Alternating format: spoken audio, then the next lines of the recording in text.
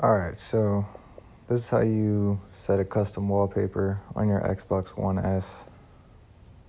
That other app, TMX, doesn't work anymore.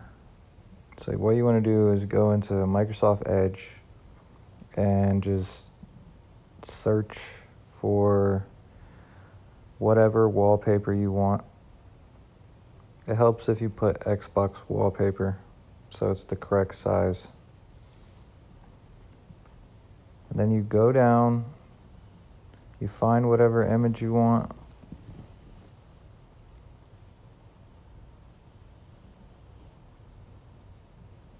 Just looking to see one. I think we'll go with this one. So then you want to hit save. And that'll save it, and go to view image. So open another tab and click the start button and go to set as background. Once that happens, this little notification will pop up. You can hit your home button and boom, now you have a custom wallpaper.